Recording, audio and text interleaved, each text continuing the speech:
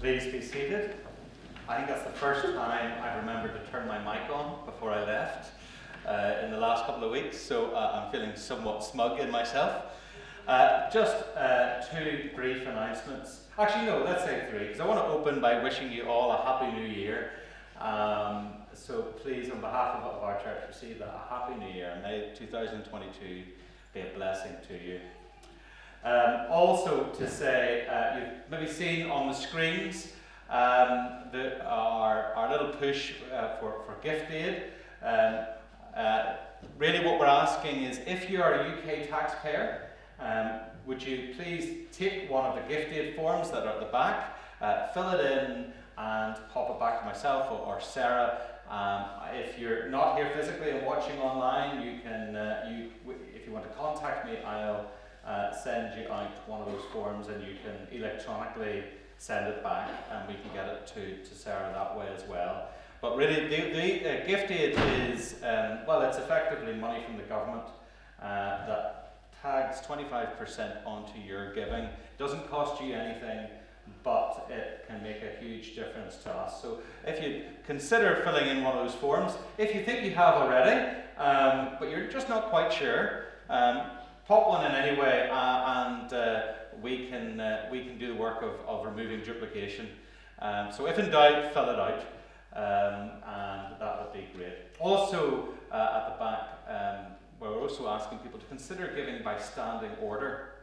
One of the things we realised during the pandemic was that as people moved to standing order, we were able to see how much comes in and how much comes out. It's a great gift for budgeting, as well as not having to worry about making large lodgements or even burdening accounting team. So if you would consider giving in that way, it would also be a great support. However, we do appreciate everything that you do give and the way you support the ministry of our church. Speaking of the ministry of our church, an important one kicks off again next week as Sunday Club meets back next week at 11:30 after morning call in the church hall. So morning call will happen then at 10:15, then moving on then to Sunday Club at 10:30. So please do join us for those. Well, for the morning call, but if you're under 18, if you're under 12, I think if you're primary school age, it would be great to have you as well at our Sunday Club. We're going to take a few moments of silence so that all we hear are the voices of children, after which Julie is going to lead the opening part of our service this morning.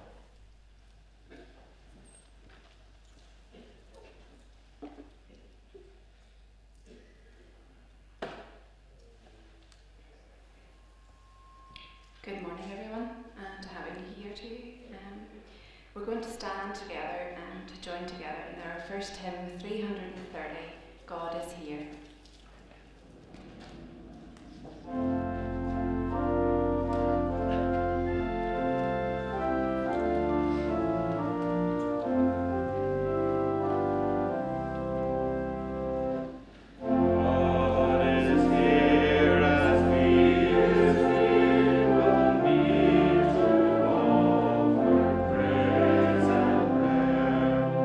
May we find it fuller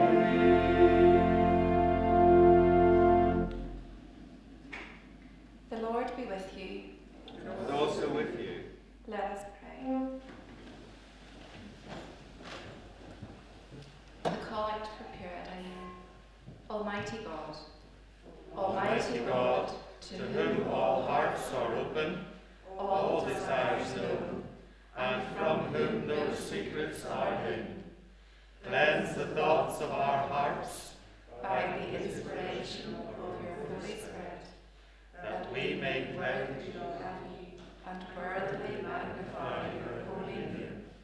Through Christ our Lord. Amen. Hear what our Lord Jesus Christ says.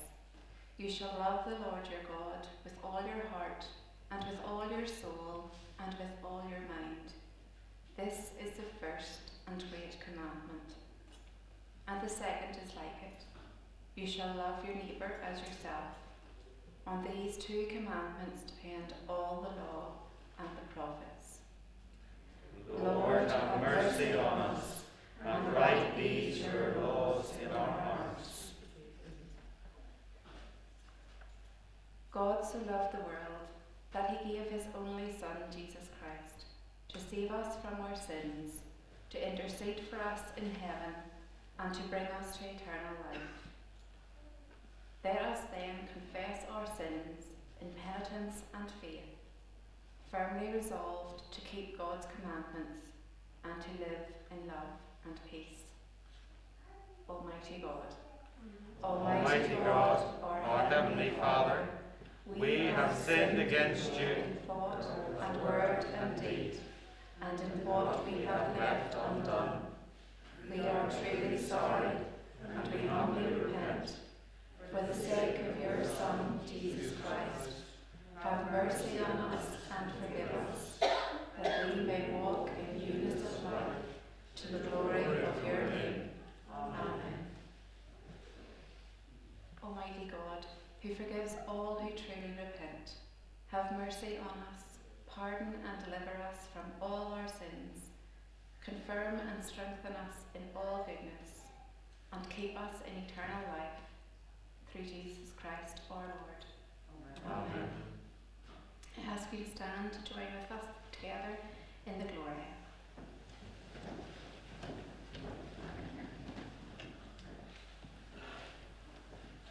Glory to God. Glory to God in the highest, and peace to God's people on earth. Lord God, heavenly King, almighty God and Father, we worship you, we give you thanks, we praise you for your glory.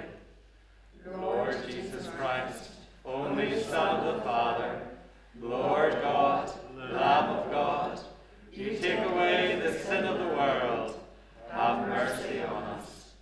You are seated at the right hand of the Father. Receive our prayer. For You alone are the Holy One. You alone are the Lord.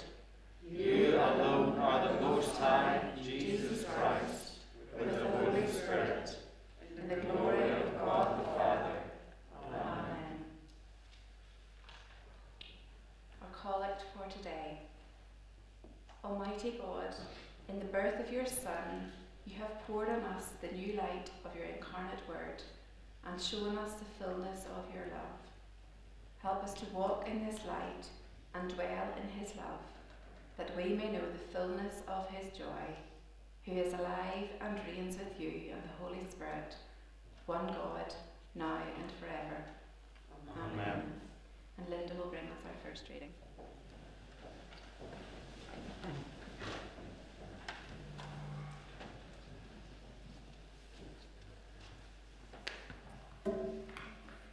The first reading is taken from Ephesians chapter 1, verses 3 to 14. Praise be to the God and Father of our Lord Jesus Christ, who has blessed us in the heavenly realms with every spiritual blessing in Christ. For he chose us in him before the creation of the world, to be holy and blameless in his sight.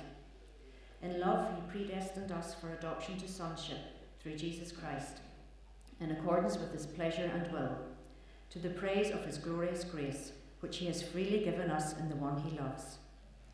In him we have redemption through his blood, the forgiveness of sins, in accordance with the riches of God's grace that he lavished on us.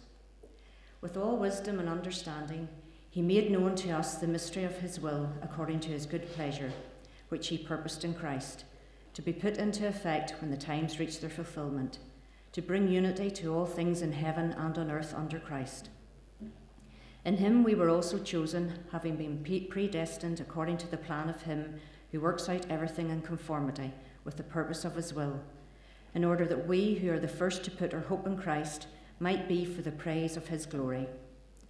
And you also were included in Christ when you heard the message of truth, the gospel of your salvation.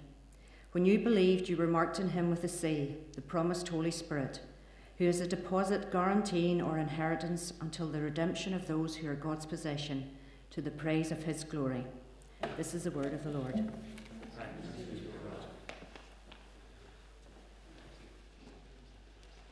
We join together in our second hymn, hymn 102, Name of All Majesty.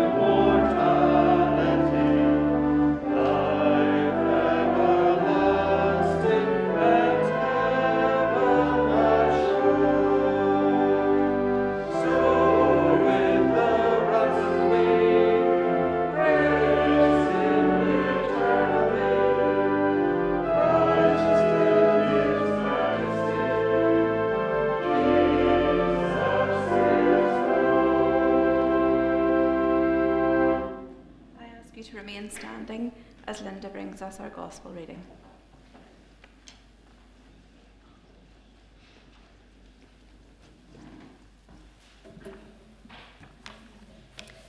Hear the gospel of our Saviour Christ from John chapter 1, beginning verse 10. He was in the world, and though the world was made through him, the world did not recognize him. He came to that which was his own, but his own did not receive him. Yet to all who did receive him, to those who believed in his name, he gave the right to become children of God. Children born not of natural descent, nor of human decision or a husband's will, but born of God. The Word became flesh and made his dwelling among us. We have seen his glory, the glory of the one and only Son, who came from the Father, full of grace and truth. John testified concerning him. He cried out, saying, "This is the one I spoke about when I said, 'He who comes after me has surpassed me, because he was before me.' Out of his fullness we have all received grace in place of grace already given. For the law was given through Moses, grace and truth came through Jesus Christ. No one has ever seen God, but the one and only Son, who is himself God and is in closest relationship with the Father, has made him known. This is the gospel of our Lord.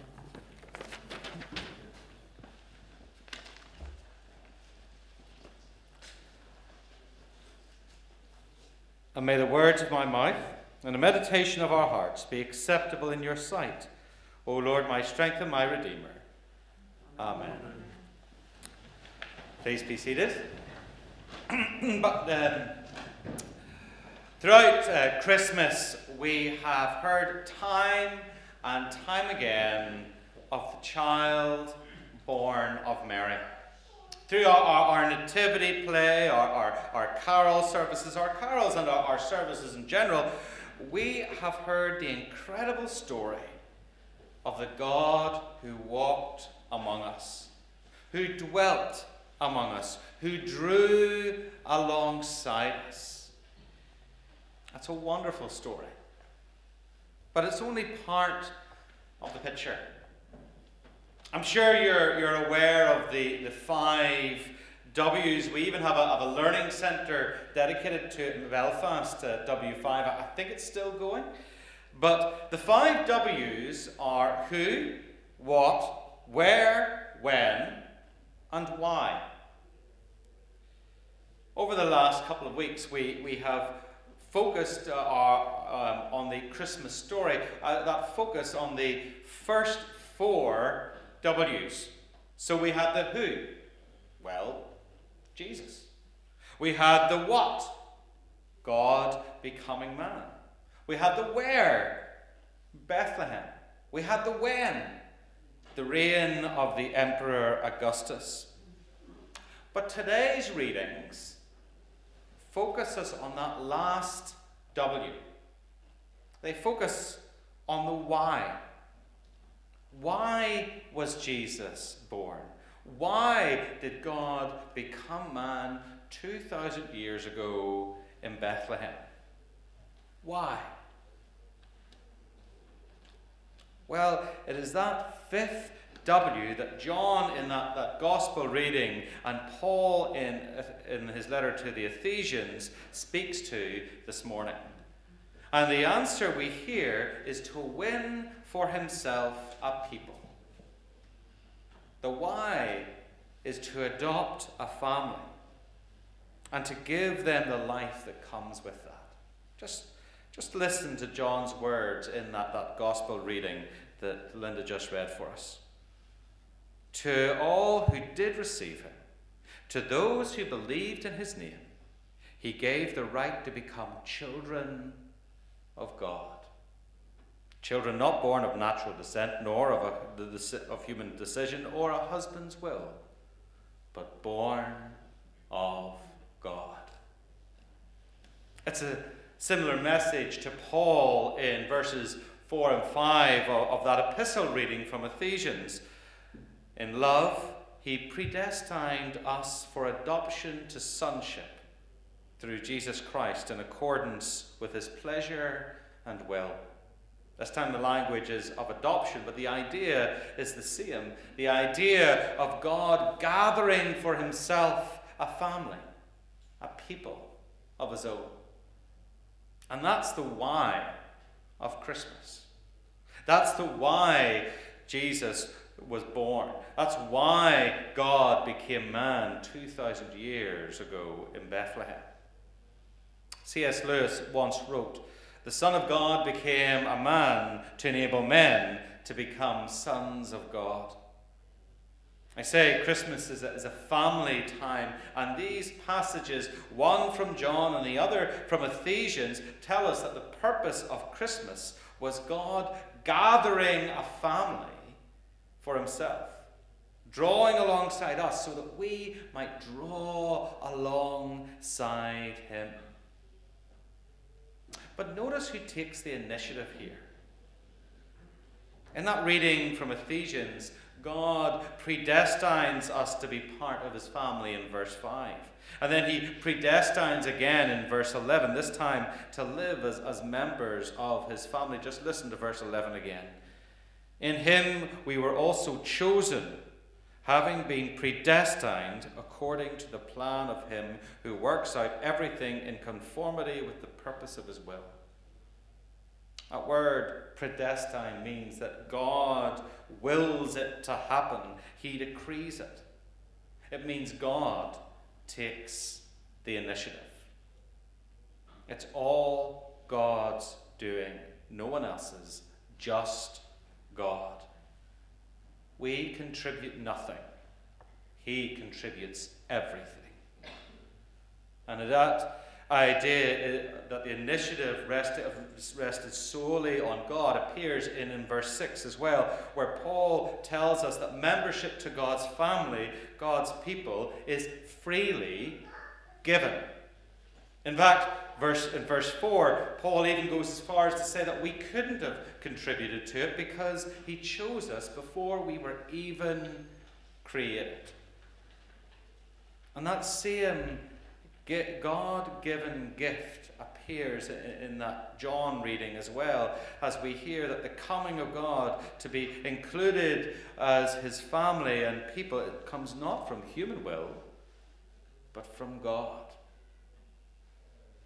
These words are a slap in the face to the self-righteous, but a huge hope and comfort to those aware of our own unworthiness.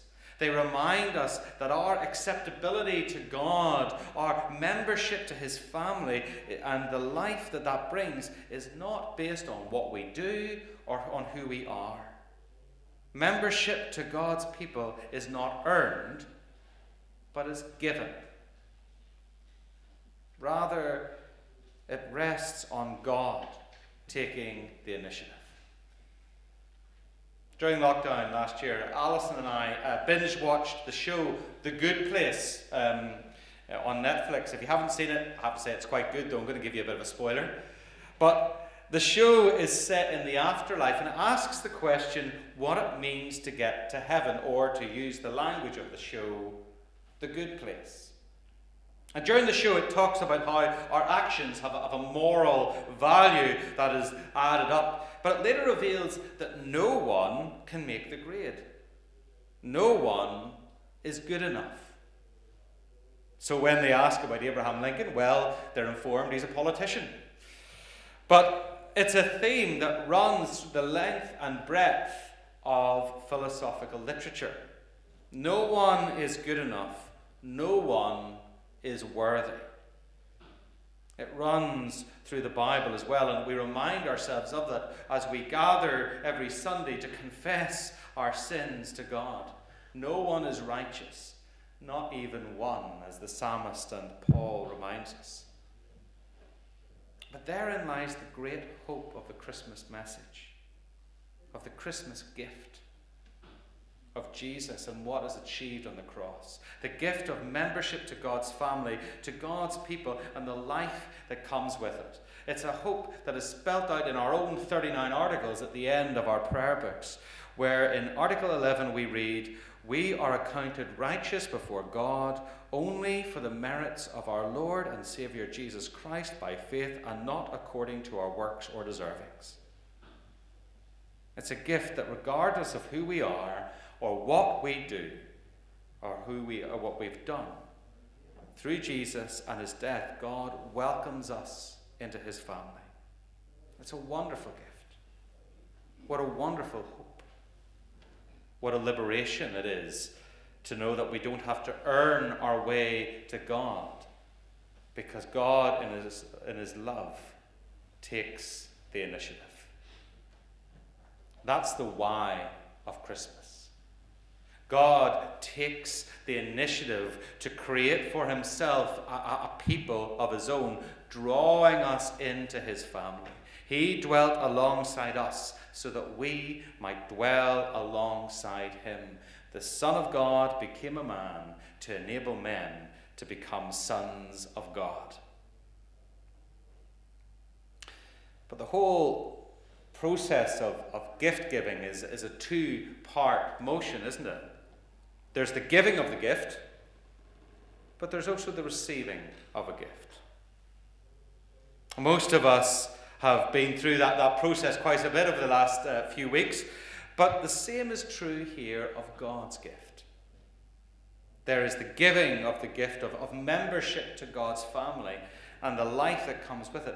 But there's also the need to receive the gift. A reception that is spelt out in both readings. A reception of belief. To acknowledge the gift, to believe that what God has done in Jesus, opening for ourselves membership to his family. And with that belief comes praise. That word praise appears throughout the reading from Ephesians. It is the natural response to genuine belief in what God has done.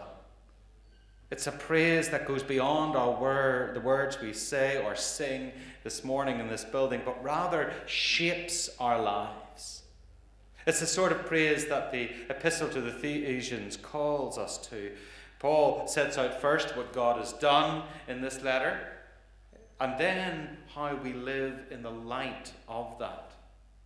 That's the sort of praise and worship he calls us to in his letter to the Romans when he writes, I urge you, brothers and sisters, in the view of God's mercy, to offer your bodies as a living sacrifice, holy and pleasing to God. This is your true and proper worship. So if the why to Christmas is that God takes the initiative bringing us into his family, the so what to that why is a life of praise and worship born out of our belief in that gift. As we look forward beyond Christmas, as the sentimentality and the joy of those nativity plays, carols, and the celebrations in general starts to fade, let's never lose sight of the why of Christmas. As God dwelt alongside us so that we might dwell alongside him. The why of Christmas that saw God take the initiative, bringing to himself a people, a family, that we might live lives of praise as we receive this wonderful gift. Amen. And to the King of ages, immortal, invisible, the only God, be honour and glory forever and ever. Amen.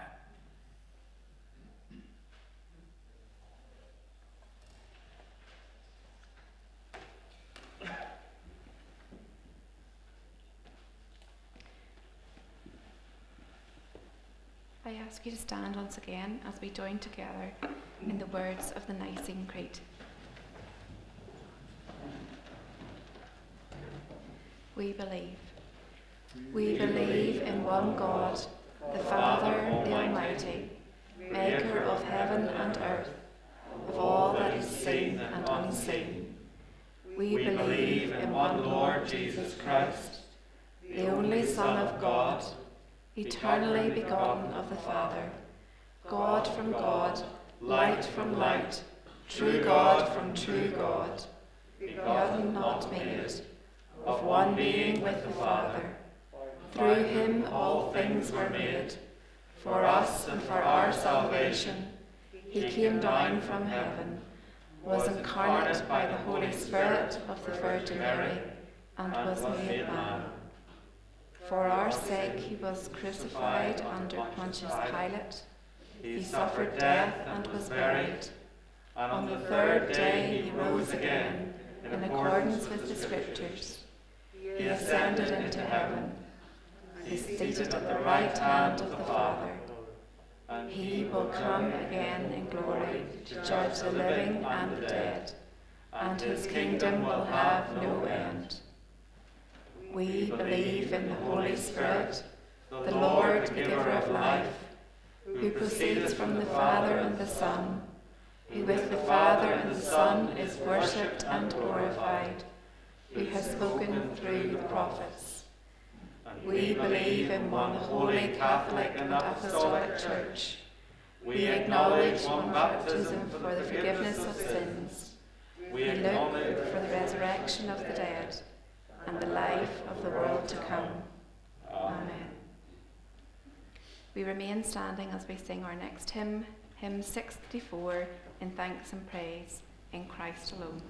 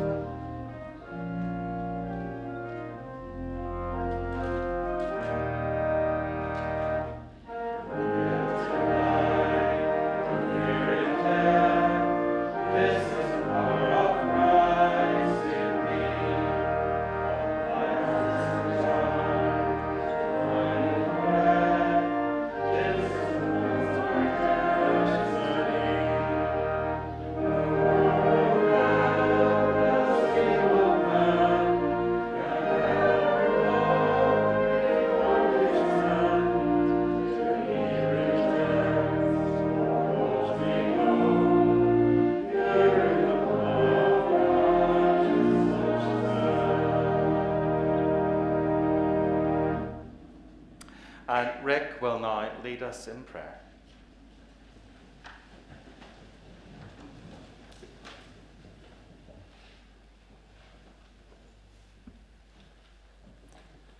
Let us pray. Father God, on this first Sunday of the new year, thank you for all that you've allowed into our lives this past year, the good along with the hard things, which have reminded us how much we need you and rely on your presence filling us every single day. Thank you for helping us to make it through this difficult year. Thank you that you've carried us through the uncertainty and pain of hard losses. We are constantly aware of how much we need you, your grace, your strength, your power working through even the toughest days.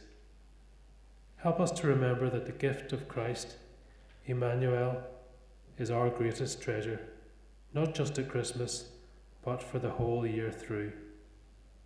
Fill us with your joy and the peace of your Spirit. Direct our hearts and minds towards you.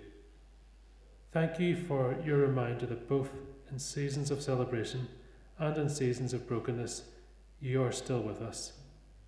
You will never leave us. We appreciate that uncertainty and concern is still present with us, and healing is needed in the lives of many, including Frida, Desi, Andrew, Helen, Desi, Katie, Sonia, Roy, David, Katie, Rebecca, Helen, Kate, and others known personally to us. Give them and their loved ones hope and security in your love and your sovereignty. You are trustworthy and true and promise to make all things new. Father, in your mercy, hear our prayer. Father God, on this first Sunday of the new year, with thoughts of fresh beginnings, we pray for your Spirit to lead us each step of this new year. We ask that you guide our decisions and turn our hearts to deeply desire you above all else. We ask that you open doors needing to be opened, and you close ones needed to be shut tight. We ask that you help us release our grip on the things to which you've said no, not yet, or wait. We ask for help to pursue you first, above every resolution, dream, and desire you've put within our hearts. Help us to apply this first in our own hearts, and through Spirit-filled lives, may you help us to apply this and bless us as a church family here in St. Patrick's. Help us to be supportive of the ministry of your church here in Broughshane, using words of support and encouragement in conversation and prayer for Andrew and for each other. Help us to appreciate and support all those in roles and areas of responsibility whose work is to deepen and widen your love in this place and to extend your kingdom. Guard us from negativity and criticism which comes from the work of the devil and is harmful to us all. We know our lives are far from perfect, and the enemy would want nothing more than to take us straight down before we even get out of these doors. But we believe in your truth, and we have Jesus in our lives, and because of that, we have all that we need to live each day free to use the gifts of the Spirit you have blessed us with. Father, in your mercy, hear our prayer. Father God, help us choose to find our joy and strength in you today and throughout 2022, to choose to walk and unite in love over argument, differences and division, to choose to set our eyes on you over the struggles and distractions of this world, to choose your peace over worry, to choose to stop and show kindness over hurry, to choose forgiveness over disunity and resentment, to choose your Spirit-filled power over relying on our own strengths and abilities. Lord, open our eyes to see the power in your word. Open our ears to know what you are saying. Fill us with your Holy Spirit and draw us close into your presence. Speak to us and show us your ways, O Lord. Help us to know your voice above all else, today and throughout this new year. Merciful Father, accept these prayers for the sake of your Son, our Saviour, Jesus Christ. Amen.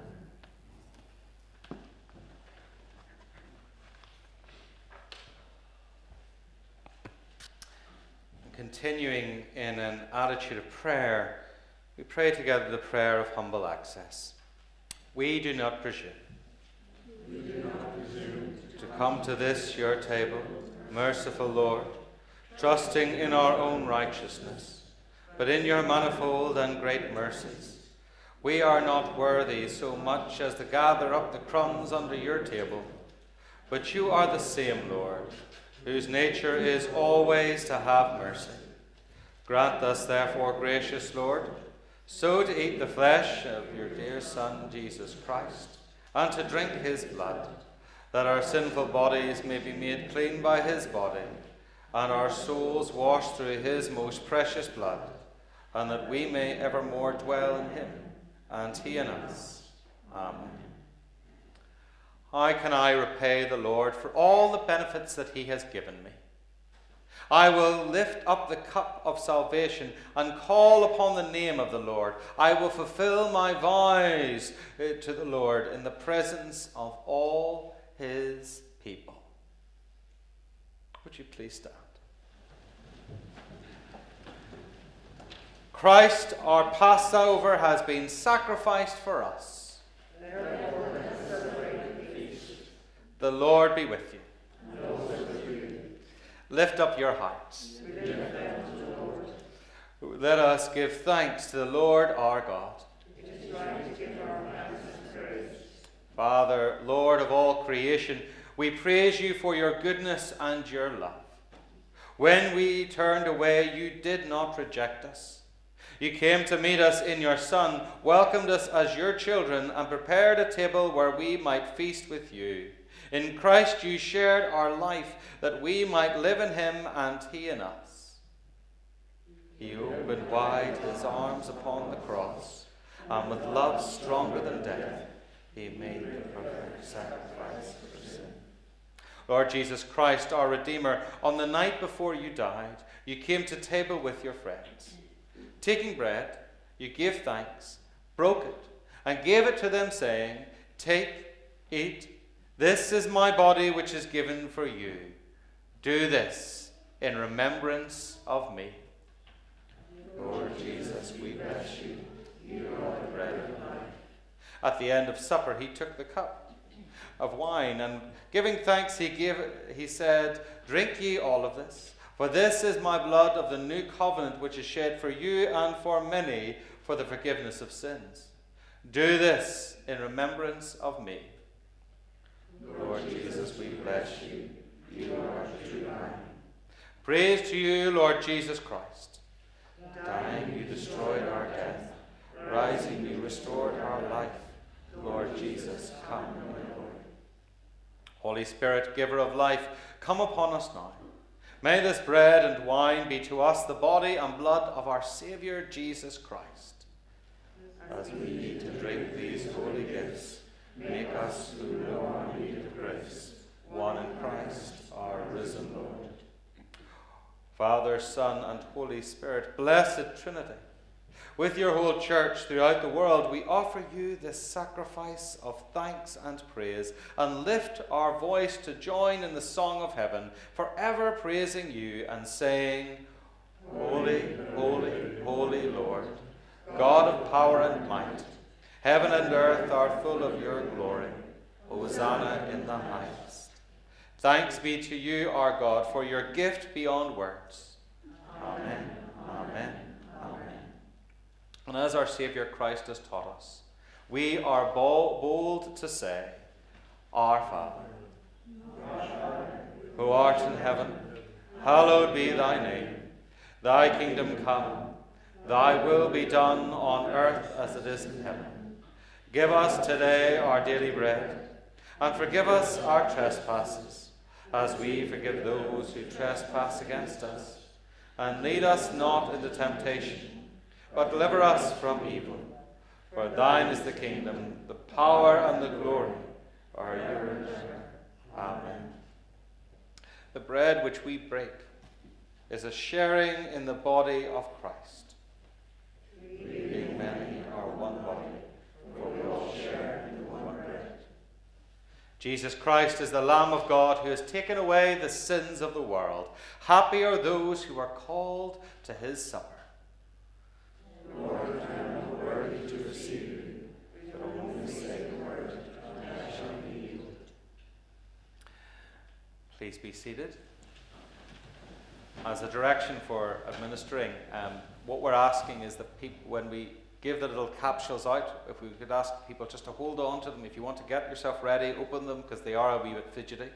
But to hold off taking the communion until afterwards, and then we will take it all together. That idea that even though we cannot share a common cup at the minute, we are still taking together.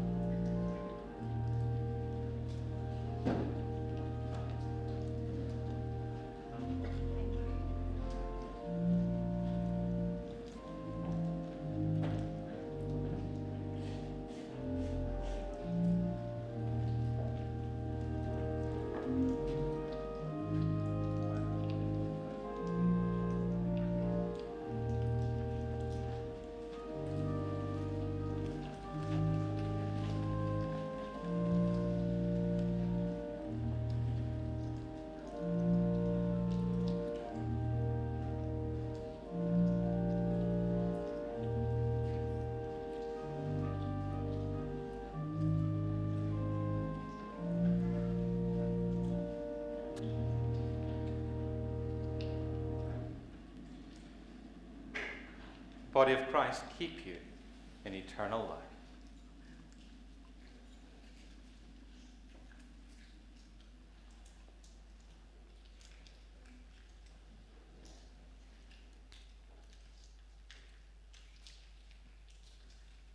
The blood of Christ keep you in eternal life.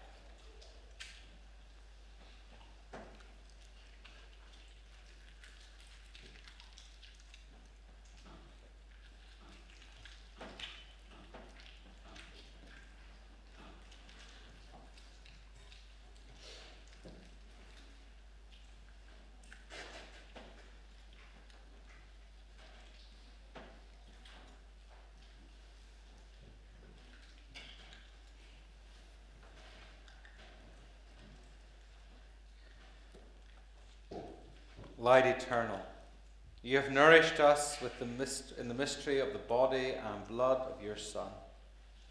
By your grace, keep us ever faithful to your word. In the name of Jesus our Lord. Amen. And we pray together. Almighty God, we thank you for feeding us with the spiritual food of the body and blood of your Son, Jesus Christ. Through him we offer you our souls and bodies to be a living sacrifice. Send us out in the power of your Spirit to live and work to your praise and glory. Amen. And the peace of God, which passeth all understanding, keep your hearts and minds in the knowledge and love of God and of his Son, our Lord and Saviour, Jesus Christ. And the blessing of God Almighty, the Father, the Son, and the Holy Spirit be with you and remain with you always. Amen. We're going to stand to sing our final hymn, hymn 443, Sent Forth by God's Blessing. Hymn 443.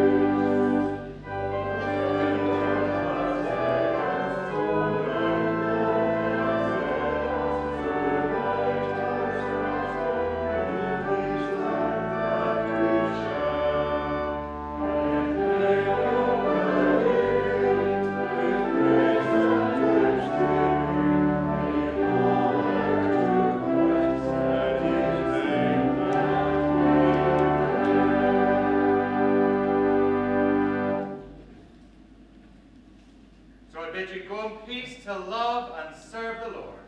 In the name of Christ.